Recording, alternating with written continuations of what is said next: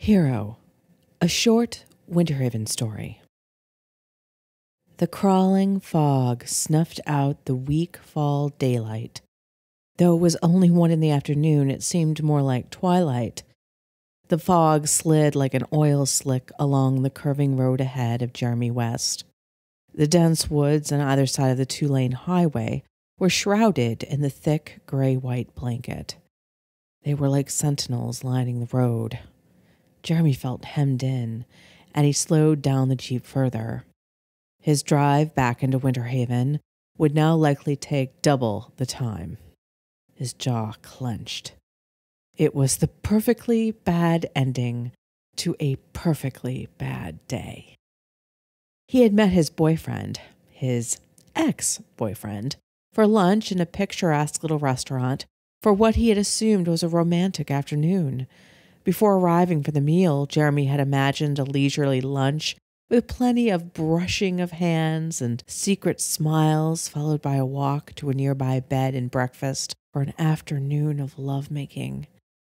He couldn't have been more wrong. It was not romance that Ian had planned for them that day. At least it was not romance with Jeremy. Ian had found someone else. Who he had found almost had Jeremy laughing bitterly. Ian's apartment had caught fire 2 weeks earlier, and the fireman who had rescued him was his new love. You have to understand that when you go through an experience like that with someone, Ian had begun, you just can't forget it. It changes you.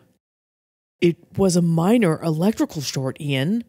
Jeremy had ground out with his cream of tomato bisque, cooling between them, uneaten and congealing, just like his emotions.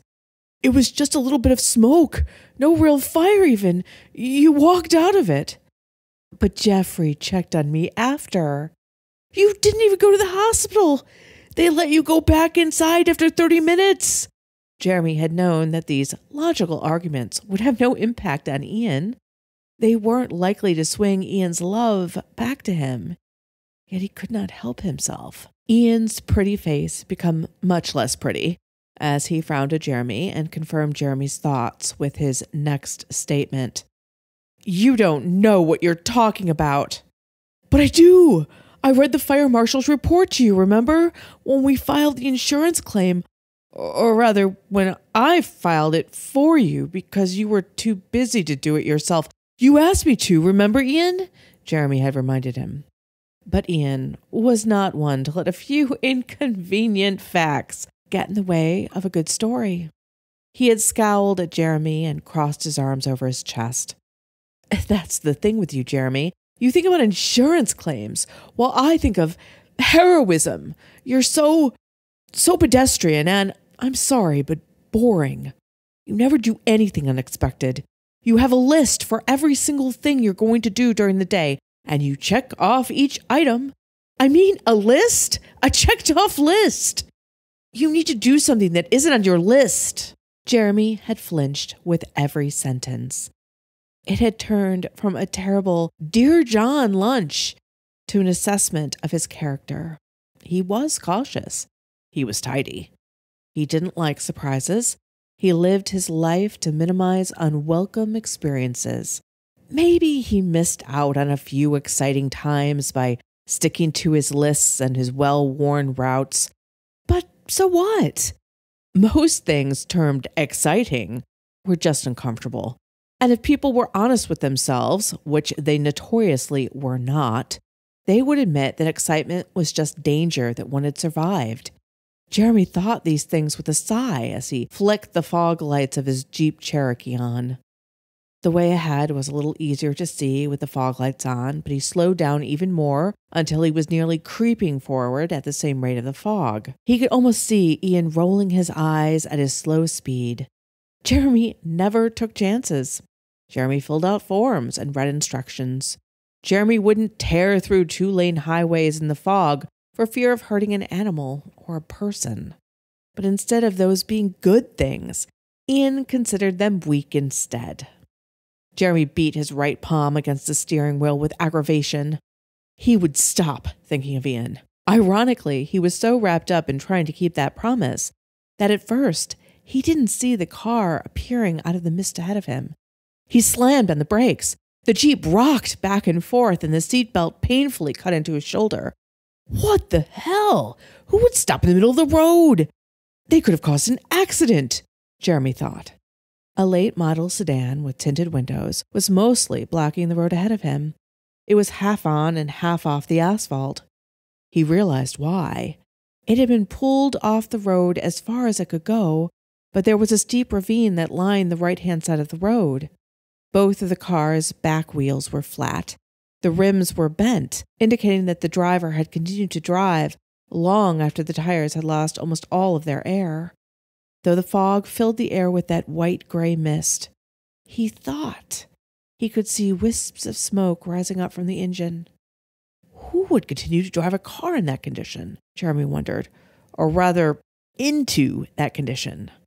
For a moment, he imagined that the car had been in a high-speed chase from the police, or maybe a victim had been racing away from a killer. Whatever the reason, Jeremy felt strangely certain that this person had been fleeing someone or something. He shook himself. His imagination often ran away from him, often taking normal situations and embroidering them into an almost unrecognizable story. His imagination was one of the reasons he had to live his life in a controlled, pedestrian, Ian's voice echoed through his mind, manner. If I had been speeding or even going the speed limit, I would have crashed in the back of the sedan. So, though Ian might have laughed at my slow pace, I would have gotten the last laugh. He then felt the ridiculousness of his thoughts. Most people avoided accidents all the time. It wasn't heroic to do so. It was just normal. Still, Jeremy was annoyed at the unknown driver of the vehicle.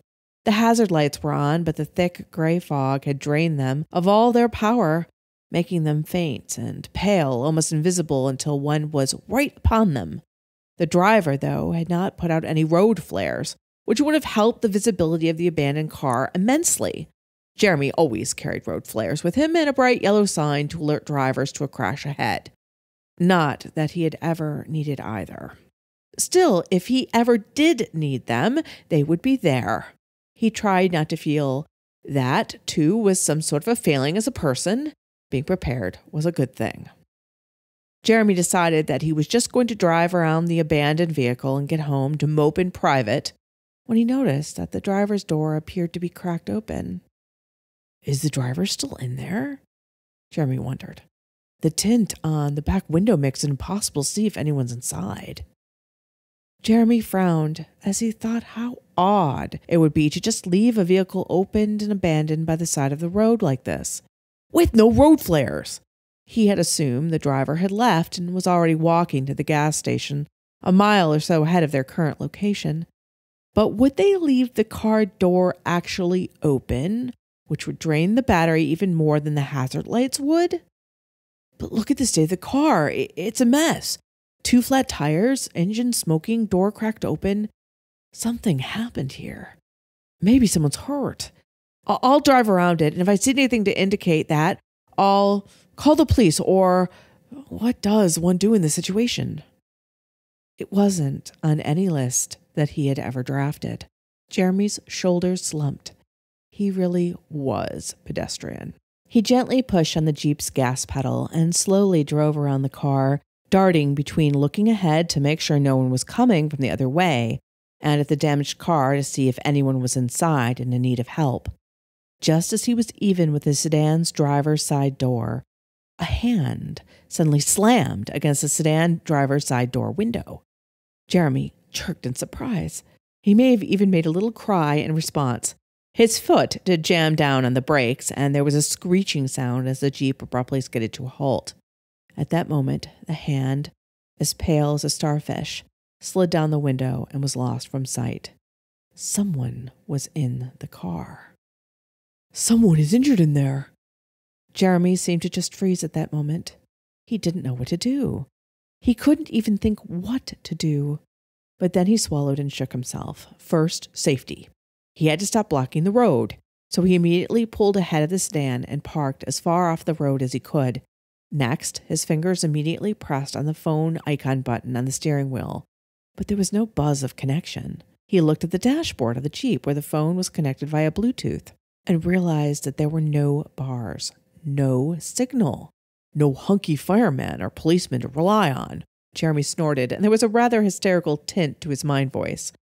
He took in a deep breath. What do I do? But then he imagined Ian's pouty face in his mind. His ex-boyfriend would assume that he would quickly, yet safely, drive ahead and tell the authorities what he had seen.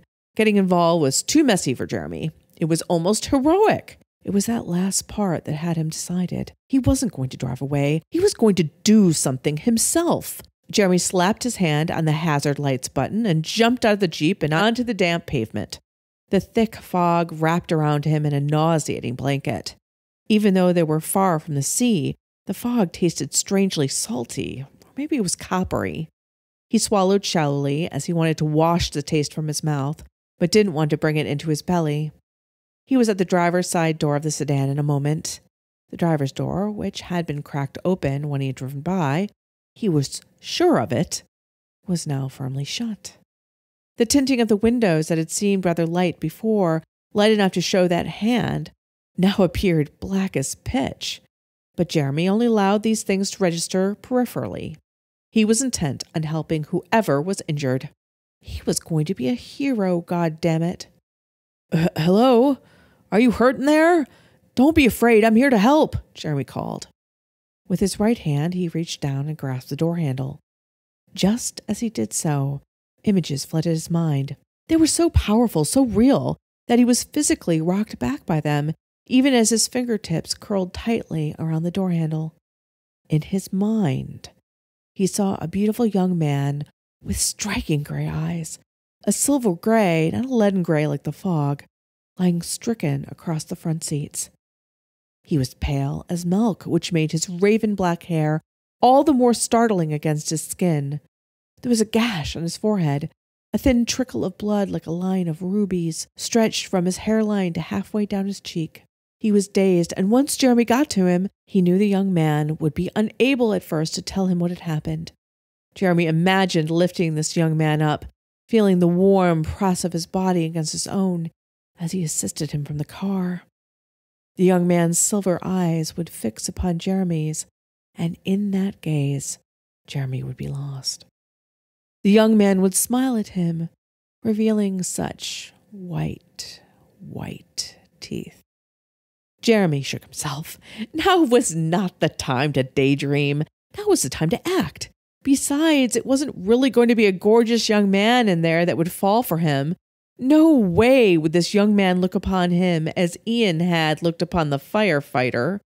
It was as likely as not a soccer mom who was late picking up the kids from a game and probably thought he was a rapist or stalker. He pulled on the door handle as he called out again to the sedan's occupant. Hello, are you all right? I want to help you. The door was locked. Jeremy pulled on it ineffectually again as if something would change. He looked down at the stubborn door almost as if he couldn't quite believe that it wasn't moving. The damned door was stopping his heroism. He cupped one hand against the tinted window and peered inside the car, but he couldn't see a thing. The tint was simply too dark. Hello? Can anyone hear me? I saw you before. I know you're in there.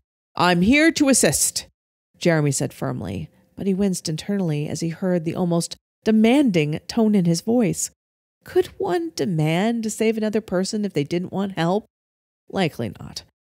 Seriously, I'm not dangerous. I'm just here to save me. A male voice drifted out from within the sedan. The voice was muffled, but Jeremy could tell it was a cultured voice, almost a hint of a British accent to it, or at least an East Coast boarding school cast to it. Jeremy's mouth opened and shut. Was the young man finishing his sentence, or begging Jeremy to save him? I want to save you, but the door is locked. You just need to unlock it and I'll help. There's no cell phone service out here, so I can't call for anyone else to come.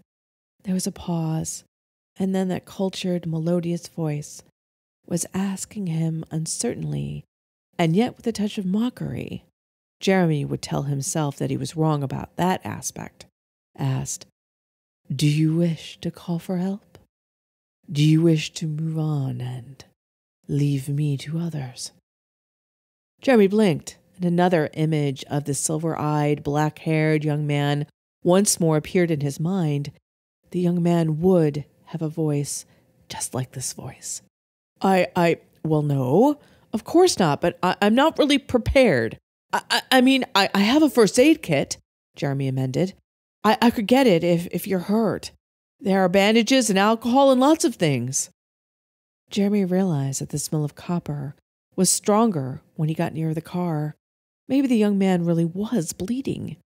Yet it smelled like an awful lot of blood, more blood than one human body could contain. But that was just his overly creative imagination talking. He tried to squash it down, but it offered him yet another image.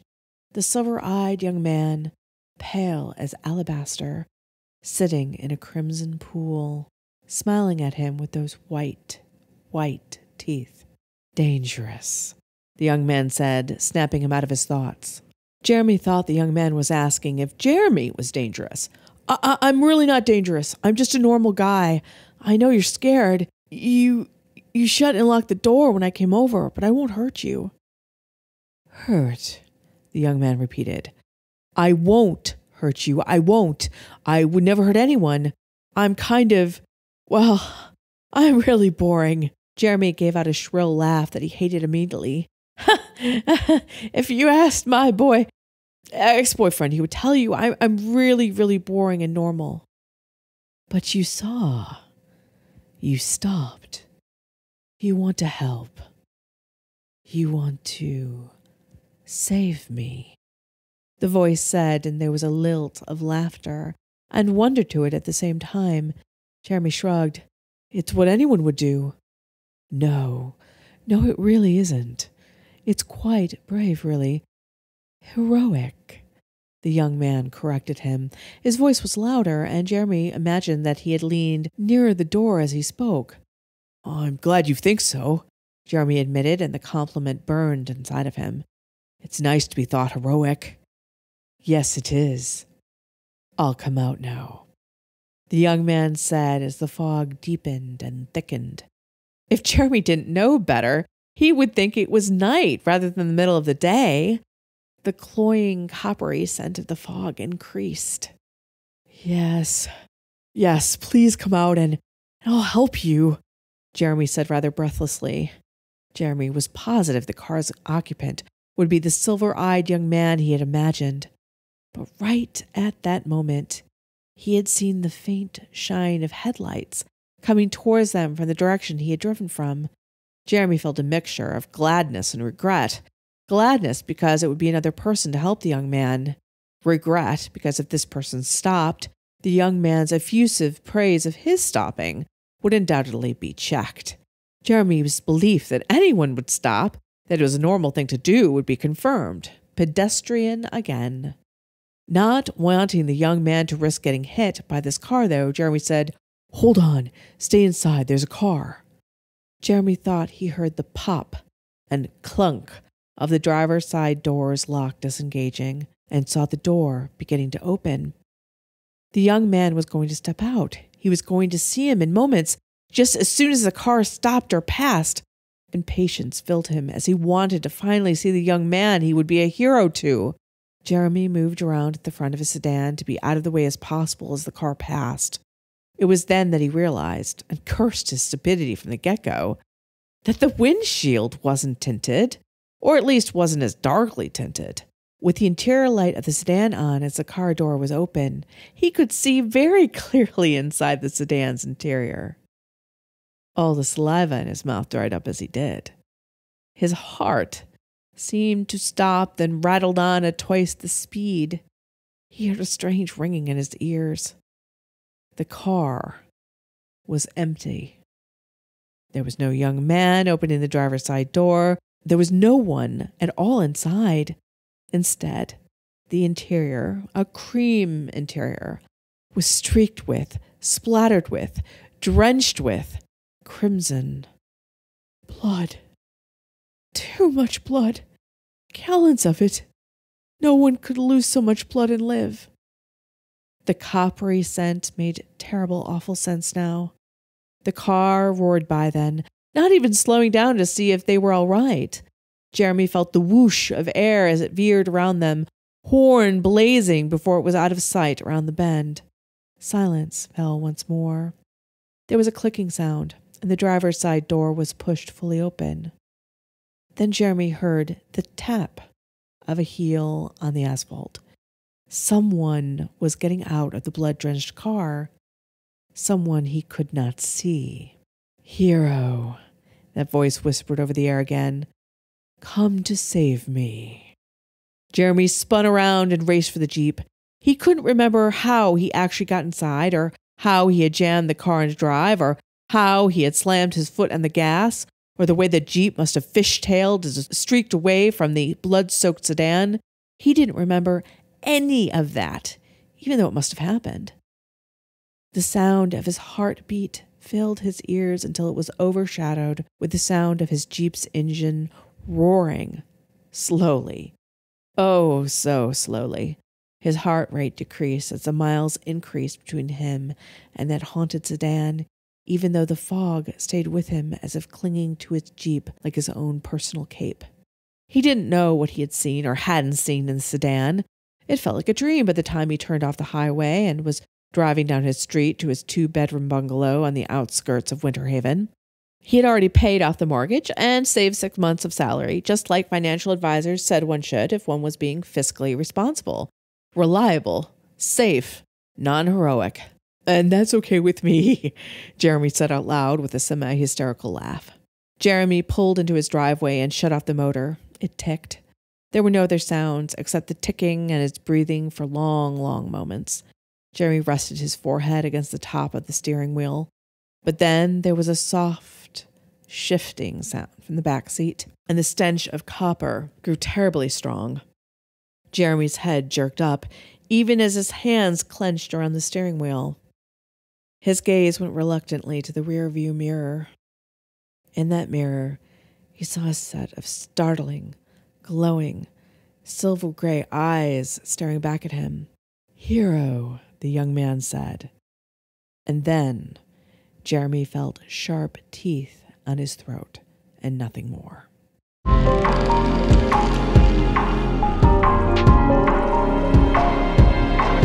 Come alive.